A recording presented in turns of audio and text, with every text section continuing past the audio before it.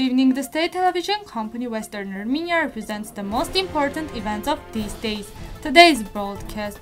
Writer, publicist and doctor Toros Toranyan has died at the age of 93. The construction works of the new district of Ivanyan community of Artsakh are in progress. Any kind of persecution or trial of prisoners is a gross violation of international law, Armenia's Ombudsman says. The world's largest biological lake of Western Armenia nominated for Guinness World Records. Western Armenia TV represents Mother Armenia Memorial. 9 people died of a car accident in Sebastia, Western Armenia. The 100th anniversary of the founding of the National Gallery of Armenia. Armenian writer of Aleppo, publicist, novelist and community activist Dr. Toros Toranyan passed away in Yerevan at the age of 93. Toros Toranyan was born in Aleppo, Syria in 1928. His parents, Khacher and Vartuhi, were born in the village of Tsipin, Aintab, Cilicia, Armenia. Toranyan is a multi-genre creator. His books are Rose to the Stars, Green Letters, Andalusian Songs, Roads of Nostalgia, Tales Told by My Grandfather, Let Armenia Speak, Through Life, and other well-known works. He also wrote Vava and Sarkis Khachatryan, Witness of Time and Ambassador of the Future, Andranik Tsarukyan, novelist and poet, Absolute writer Robert Khajayan, Conversations with Sarkis Surenyan, The Phenomenon of Simon Simonyan. He was awarded the Medal of Movses Khorenatsi in 2012. The President, the government and the Parliament of Western Armenia expressed their deepest condolences to his family and friends. The press secretary of the Ministry of Urban Development of the Republic of Artsakh, Marta Danielian, informed Artsakh Press. According to her, the excavation works of 5 houses out of 15 with 180 apartments have already been completed. They are now working on the foundation skeletons. The neighborhood, which will be built according to all modern standards, will have a parking lot, a playground, a sports field, 3 pavilions, a building intended for long-term public use, a bus stop, a stop for public transport. Will also be provided for exterior lighting. The total floor area is 16,003.8 square meters. According to preliminary data, the area is intended for our compatriots displayed from the Meztaler community of Hadrut district, our interlocutor said.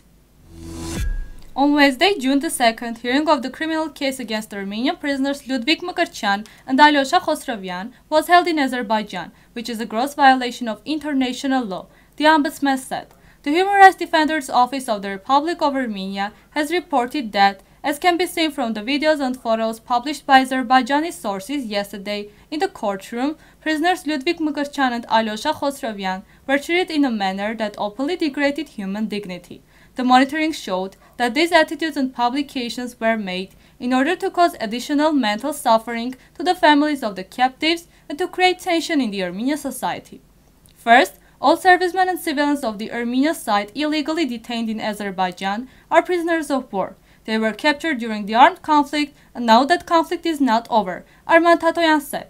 Moreover, the Azerbaijani authorities are actually prosecuting the Armenian captives on the basis of their so-called confessions. According to him, the policy of anti-Armenianism and hostility of the Azerbaijani authorities in general confirms the illegitimacy of criminal proceedings, making it unnecessary to even talk about the law. Moreover, in these conditions, the lives of prisoners and a number of other vital rights are clearly endangered.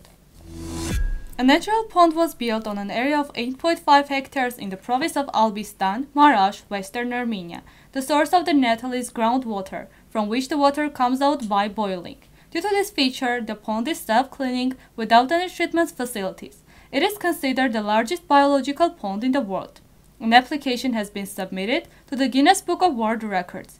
The municipality built the pond after 2 years of work in Albistan, where the Ceyhan River originates from leaking water from underground.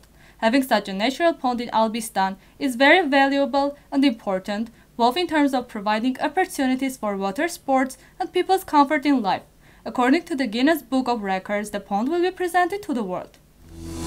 On Western Armenia TV, there is an available video on the Mother Armenia Memorial, in which the characters and people are told in detail about the role played in the time of the Liberation War of Artsakh. In particular, he spoke about the children of Western Armenia who dedicated their lives to their homeland. The commander of the 89th Taman Divisions, Naver Safarian, Hugas Madoyan and others.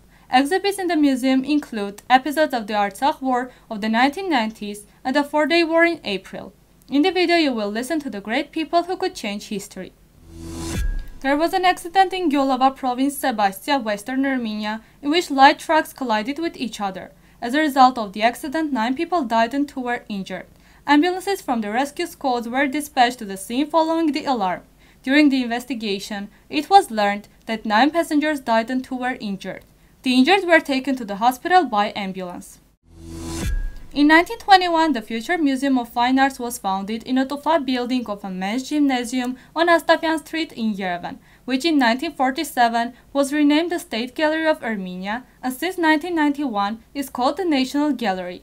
It is the biggest museum in Armenia and today it has more than 40,000 pieces of Armenian, Russian and European art. It is the biggest museum in the world with a collection of Armenian fine art.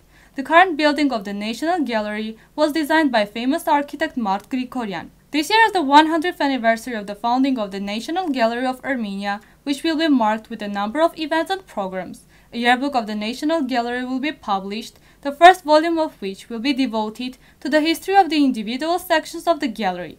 According to Director of the National Gallery Marina Hakopian, all the activities they held in this anniversary year have the following goal: to maximally reveal the history of our monuments, our heritage, our wealth, to maximally present all the wealth of the museum.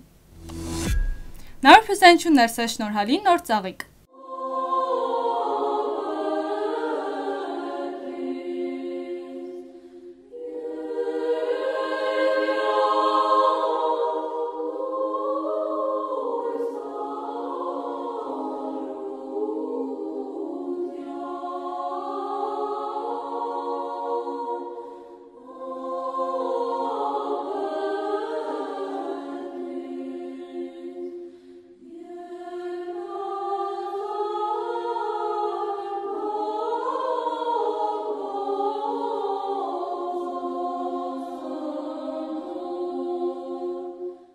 The full version is available on the official website of Western Armenia TV.